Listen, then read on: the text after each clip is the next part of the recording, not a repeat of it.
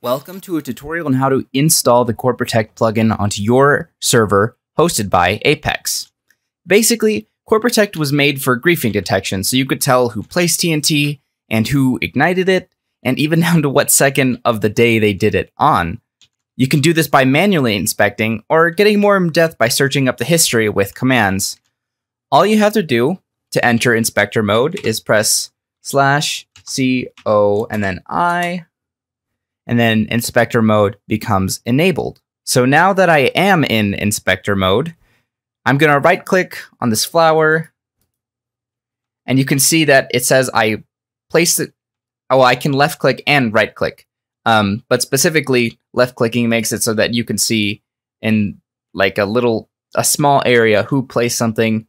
So you can see that I removed some crops, I placed some crops. You can see that I removed some water just by clicking it. Now that I am in inspector mode, I'm going to go ahead and look around and left click on a bunch of different items, and you can see that I placed them.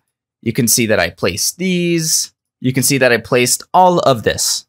But if you really want to do something interesting, you could just go ahead and type CO and then near, which just looks up everything in your area. So you can see when I hopped in the server, about a sixth of an hour ago, I killed a skeleton, I removed some gravel, and I destroyed some grass in this area. That just shows local information. You can also search up day by day, hour by hour, by typing COL and then L, and this searches it up by pages. So if I look on page 0, you can see that I killed a skeleton, I removed the grass, and that's exactly what I did right here when I hopped into the server. Now that we've gone over some basic commands that you can use with the plugin, I'm going to show you how to install the plugin onto your server through Multicraft's server tools. Coreprotect is a server inspection plugin designed with the purpose of seeing what users are up to on your server. Using the tool, you can see what so much of users are up to, either by manually inspecting or looking up with commands up to the exact second that a user did something. This mod is primarily used for greifing inspection, but has a rather wide range of uses. First things first, we're going to want to open up the Multicraft panel for your server and scroll down to jar selection. You're going to want to make sure that your server is on a jar version of Spigot or Paper that is compatible with Coreprotect. Then you're going to want to head into your plugins list on the left, right here, and look up Core Pro. And then press enter, and Coreprotect should be the first thing to pop up.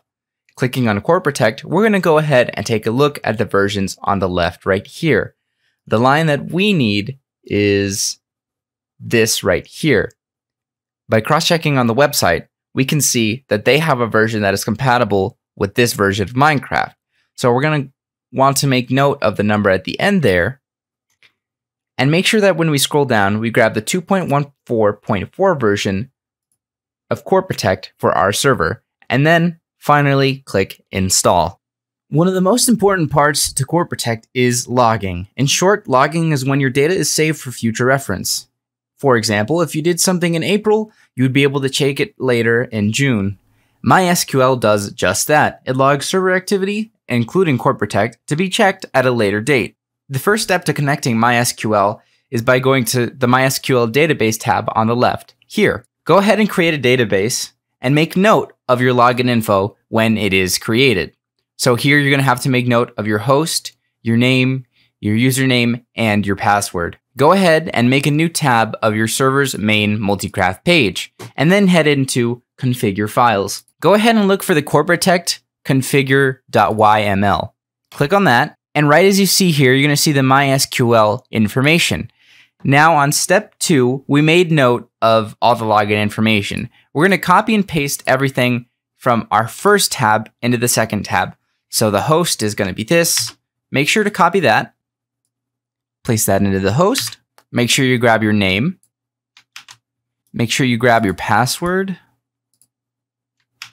Make sure to save and then restart your server. Once your server is fully restarted, all of your Coreprotect, your chats, all of that great stuff will be logged so that you can check it in the future. And a good way to check if you've installed the correct version of Coreprotect and you have the right jar version for Minecraft is to head over to the console tab and click it. Not only can we see that the server is done loading, but we can also see that Coreprotect has been successfully enabled. Now you can hop in to your server. Now that we have Coreprotect installed on our server, we can go ahead and hop in. And once you're in, you can see that it logs everything. It logs things from blocks broken by players to flints ignited, trampled crops, and so much more. Oh, yeah, it'll probably log me killing the skeleton too. So you can left-click blocks to see who has placed blocks. So let's say I do COI again, and I place down this block, and then these two blocks right here. Then I enter COI. I can click that and see that within the hour, I place these 3 blocks.